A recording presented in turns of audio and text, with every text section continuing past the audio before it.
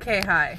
I have an absolutely unbelievable, unhealthy obsession with this Manhunt and with Cam and Bryer, so I really feel like I need to talk about it. So if you do not give a shit, just go ahead and skip through these stories because holy fuck.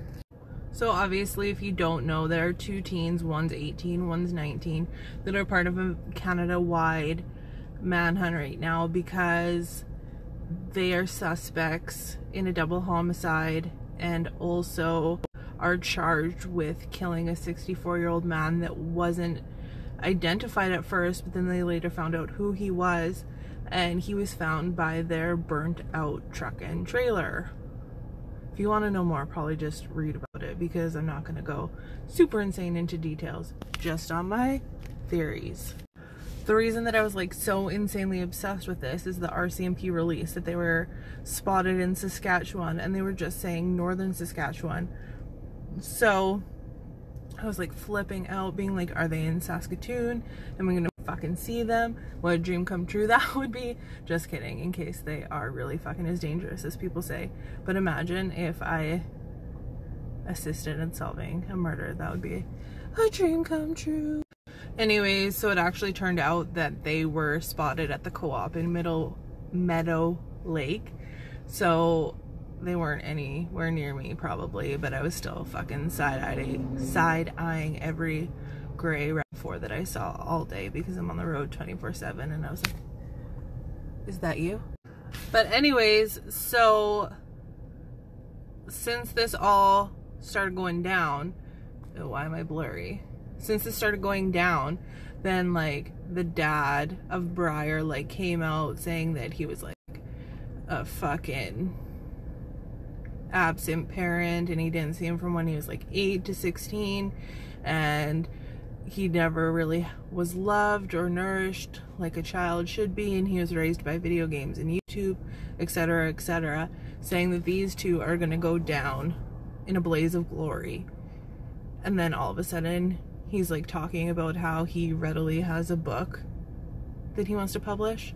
So I don't know if he's just like looking for his 15 fucking minutes of fame or what the hell is going on here, but obviously there's a lot more to the story that we don't know about his family and everything that's going on. But his mom also released a handwritten note saying like, please come home, blah blah blah blah blah. She couldn't fucking spell, first of all, so I don't know, this kid probably did not have a really great upbringing. Also, this Bryer kid was like super into video games. I don't know which ones, probably World of Warcraft. And I'm just kidding, I don't know shit. But he had friends online that he like talked to, blah blah blah blah, classmates that were also terrified of him, always being like, what if this was real? What if I was really killing somebody? All these like fucking signs that probably point to this kid needing some fucking help. But his friend from the gaming community like released these photos that Bryer had apparently sent him of like some Nazi shit and some like knife carved with German sayings and like all this stuff, and like him in army gear holding a gun, etc. Meanwhile, Cam's parents are like over here fucking saying, I can't even make a statement because I can't speak a single sentence without bawling. So he was only able to do like a written statement because he's grieving like whatever the fuck is going on here with his son. And like, which is probably a normal reaction, I would assume. But I guess if Bryer's dad really is as mentally ill as everyone is saying that he is, then maybe his reaction of being like, publish my fucking book, and how he is handling the stress makes him come off a little worse than he actually is, maybe? Anyways, so they're spotted at the co-op, and then they were stuck in some mud in Cold Lake, Alberta, I guess, and somebody unknowingly helped them out and like tugged them out of the fucking mud, and they carried on with their journey. And then they were actually pulled over by someone in Manitoba, an officer in Manitoba, who didn't know that they were murder suspects because it wasn't released yet, and everyone thought that they were just missing, and he let them go because they blew through a checkpoint. But anyways, they let him go, and he remembers, or after the images of them were released, he was like, oh, those are the kids that I pulled over. They were super nervous and they had a bunch of camping gear. And then the next confirmed sighting of them was in Gillam, Alberta, which has like a population of 1,700. Ew, why do I keep on going blurry? The next confirmed sighting was in Gillam, Alberta, and apparently there's a lot of thick bush, a lot of bugs, swamp, blah blah blah blah blah. The population is like 1,700 people, so the RCMP rolled in and fucking put that shit on lockdown and started searching. They couldn't fucking find these kids at all. So then the RCMP and like fucking drones and fucking all this shit, all the resources were in Gillam being like, yo, we gotta find these bad boys. All of a freaking sudden, there's a sighting of these two fucking tall bitches scavenging for food in the dump at York Landing in Manitoba also, which is 90 kilometers west, I think, of Gillam. Anyways, the only way that you can get into York Landing is through train, or not train, ferry or plane. So first of all, I want to know how the fuck they got in there, if that was actually them being fucking raccoon boys. So then the RCMP roll up to that town and put that shit on lockdown, and they tell everyone to lock their windows and doors and all of this fucking shit, and they start going door to door trying to find these kids. No fucking luck. Then it comes out that that sighting isn't actually confirmed, so maybe it wasn't them being raccoon boys, and maybe they're still fucking in the bush in Gillam. So now they're back to basically square one, and they decide that they're gonna go back to Gillam to see if they can find these kids again. And so I have 4 theories of what I think could have happened, but I also want to know yours because obviously I'm obsessed and I want to talk about this. Theory number 1, I think that someone could have unknowingly helped them out of Gillam, not knowing who they were, not paying attention to the news, maybe even being a trucker from the States or somewhere else and being like, yo boys, hop in. And then now who the fuck knows where they are? They could be fucking anywhere. It stresses me out because what if they're back here? What if there's someone else? What if someone gets hurt? Also, wouldn't these fucking kids stick out like sore thumbs if they're like scrawny ass 6'4" boys? Like, I don't know, maybe they're in hiding, but like as a 6'3" woman myself, I cannot fit in confined spaces. So where the hell are these bitches hiding?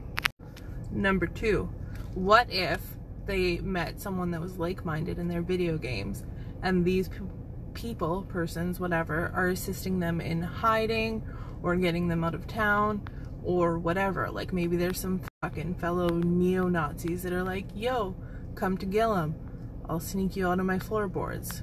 Just kidding though, because they're 6'4", so how the fuck would they get out? How would they even hide in a trunk? You know how cramped that would be? I don't know. Just a possibility. Or maybe they have like a fucking bomb shelter.